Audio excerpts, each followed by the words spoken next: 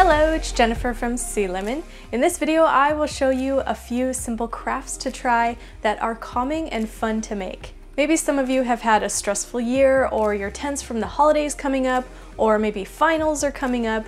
Whatever the stress in your life, I think just the act of making something can take your mind off of stuff and give you a little calming relief. My channel is full of ideas and more things you can make that you might also find relaxing, so go check out the playlist on my channel and be sure to subscribe so you don't miss any of my videos. I upload something new every week, and let's get into it. Let's get our calm on. First, let's try paint pouring.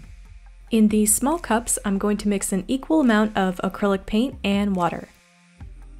And stir each color so the paint and water is mixed well together.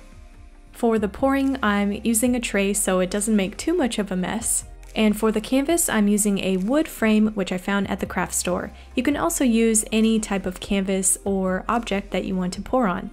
Then I'm placing some cups in the tray so that the frame is elevated above the tray. And now the fun part, pour the paint. There's no wrong way to do this. You can pour it in any direction or pattern you want, and keep pouring until your whole canvas is covered. You can wear gloves if you want to, and tilt the canvas to move around the swirls of paint. The best part to me is watching the swirls of color come together and pour off. I could really watch this all day. You can move around the paint with your hands to cover the canvas, or just watch it swirl around and do its thing. And I did the same method to this other frame.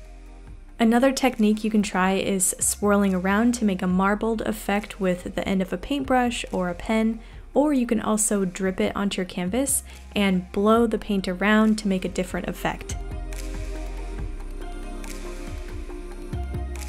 And give the paint at least one day to completely dry. And here's how my wood frames turned out. Because these were raw wood, I think the first layer of paint was soaked in first, so they came out darker than I thought they would, and the paint was more of a stain, but the paint turned out looking like really soft and dreamy swirls of color. Next, here's how to make a mandala zen garden. You can try this with a box lid or any container you want, and pour sand into it. I found this colored sand at the craft store, but you can use natural sand or color your own if you want to. This kind of reminds me of the beach, and just touching sand can be calming in itself. To make a smooth surface on the sand, you just need to tilt your container just a little bit so that it has a flat surface. And now your sand canvas is ready for a mandala. You can use a skewer or a pencil and start drawing it. And I did make a video on how to doodle a mandala, which you can check out right up here, and I will also link it down below. Making this is pretty simple. Just start in the middle and work your way outward, making similar shapes all around in a circle. You can let your mind wander and make any shape you want. Making shapes in the sand can be really soothing, and you give yourself a zen moment in your own little zen garden.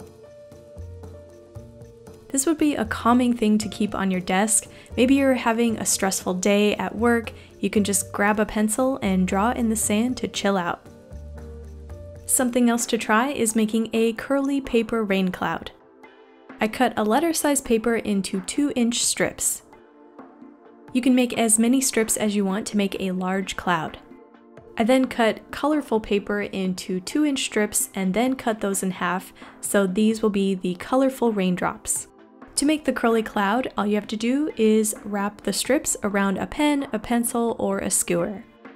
Cutting paper and folding it in really simple ways can be an easy way to take your mind off things and just get lost in a craft. The more you unroll it and stretch it, the bigger the cloud shape will be. Then you can glue all of those pieces together to make a cloud shape.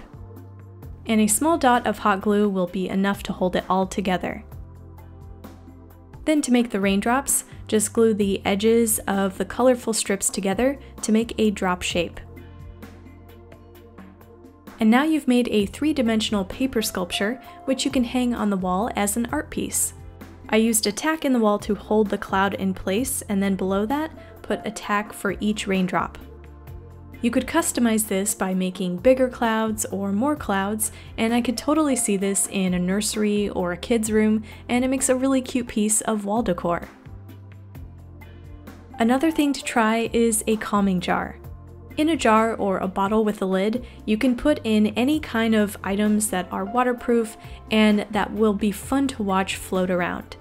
Try different textured things like confetti, buttons, beads, glitter. Leaving a little bit of room on the top, fill your container with water and put all of those items in. You can also try some drops of food color, which in my opinion is really relaxing to watch when it's dropped into the water. I just love watching swirls of color. Then you can add liquid glycerin to fill up the rest of the bottle. This will make the items flow around slower, which will be more calming to watch. And the more glycerin you add, the slower the items will float around. Shake it all together and watch the items float around to feel the calming effect. This is a popular craft for kids that gets them to focus on the bottle, which makes them calm down a little bit, but I think it can work for adults as well, and it's similar to a snow globe, but with bulkier items, which creates texture to move around. Let me know which one of these projects is your favorite in the comments below, and if you try any of these out, I would love to see your pictures, so share those with me on my social links and add a hashtag #heysealemon. And if you want to try some more relaxing art, I will put a video up right here, and I will put the link down below, including links to the supplies that I used in this video. Don't forget to subscribe to my channel, and I will see you guys next week with a new video. Bye!